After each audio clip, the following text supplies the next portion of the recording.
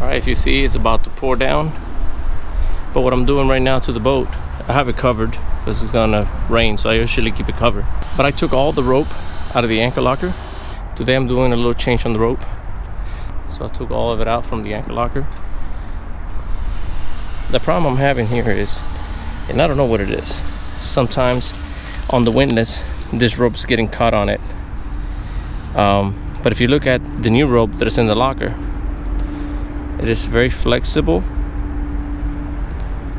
and it looks like once you use this rope for a little bit, it starts getting kind of worn out and brittle with the windlass. You see how messed up it's getting there? So what I'm gonna do is I'm gonna take this end and I'm gonna tie it up inside the anchor locker, and I'm gonna use that brand new rope to attach it to the anchor. I'm gonna try to make this braid to the rope, see if I can do it. I've never done it before, but I'm gonna try. It looks like a high quality, but I don't think it's not. It looks kind of rough. So later on, once this rope gets a little bit more worn out, what I'm gonna do is I'm gonna throw it away and buy a better rope. But I still think this rope is good. Got about 350 feet of it.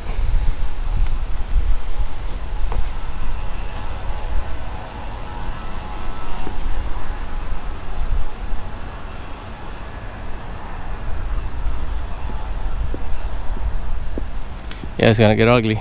Right now it's supposed to be like 10-foot seas because there's about almost 25 miles per hour winds out there.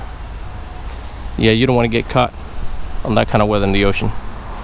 Boats like this cannot handle that kind of wind.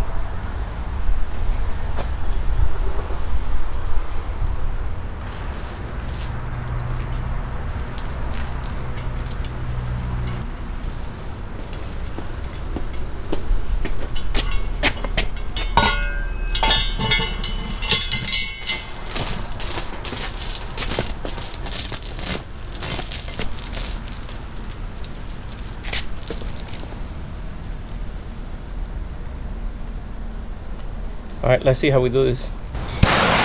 We're gonna need this, or you can use a lighter, whatever works for you. I like more fire, and a piece of wire. So now what I'm gonna do is I'm gonna cut this rope, and to prevent from splitting, I'm gonna burn it a little bit.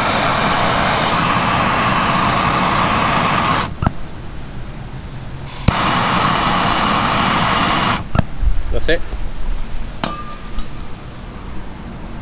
I gotta close the hatch on the boat because it's gonna rain.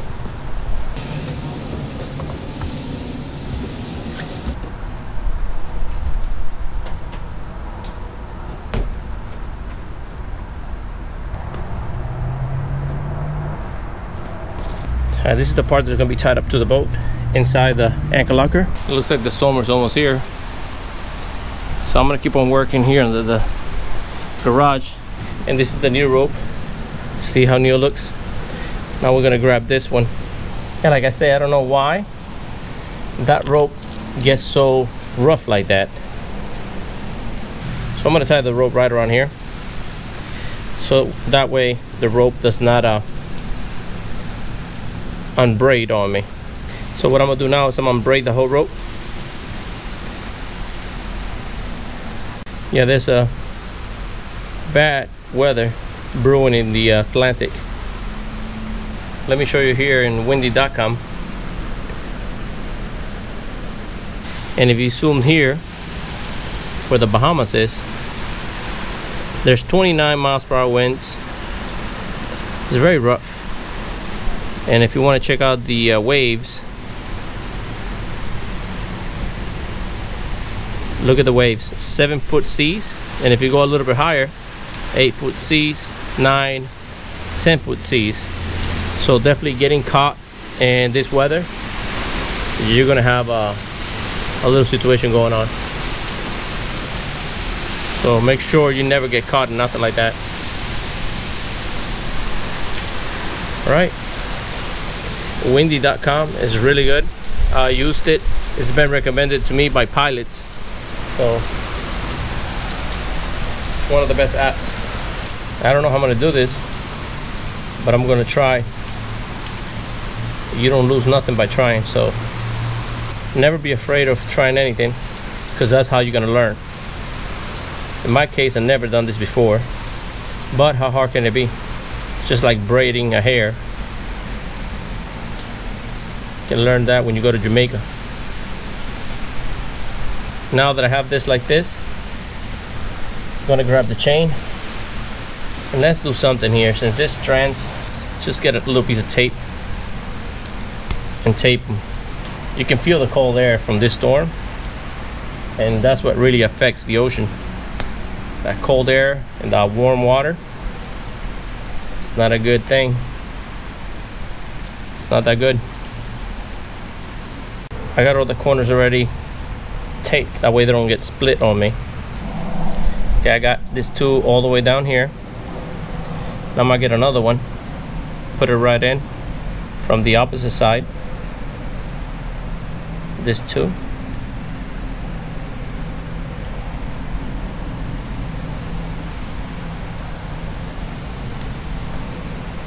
And now the fourth one, I'm gonna go from the other side.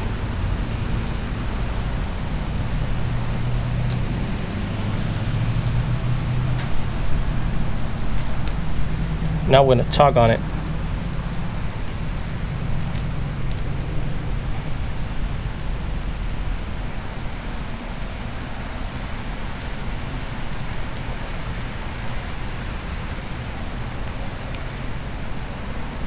Now I'm gonna get all these threads and thread them through the rope. I'm gonna remove this piece right here. I know you're supposed to do it in a good order, but I'm not gonna keep this rope for a long time.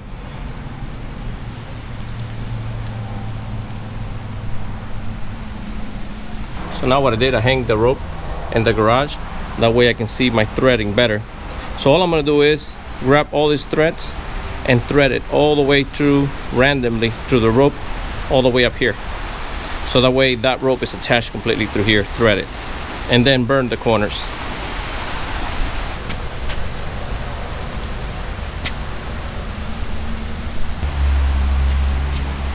You see right now, so far, I've threaded right through the rope, like maybe about an inch. So I gotta keep threading this all the way through to the top to make it disappear, so that way it fits to the windlass. So now I got this tool to poke through the rope to open these threads up. See how easy it is now to open them up? So that way I can get the thread in there.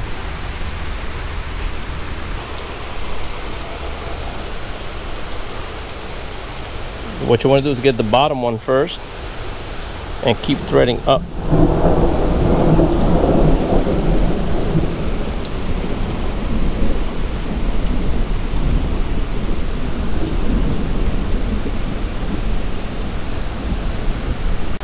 Much easier with this poker right here.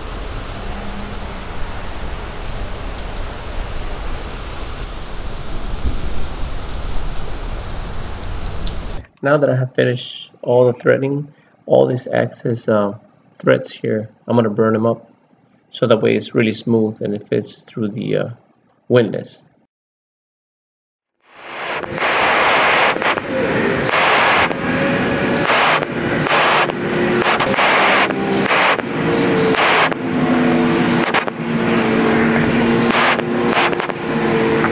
Alright, that's your finished product right there. Doesn't look professional, but it's gonna work. Looks clean and looks very strong too. Now all I gotta do is put all the anchor rope and chain back into the anchor locker. It should be done.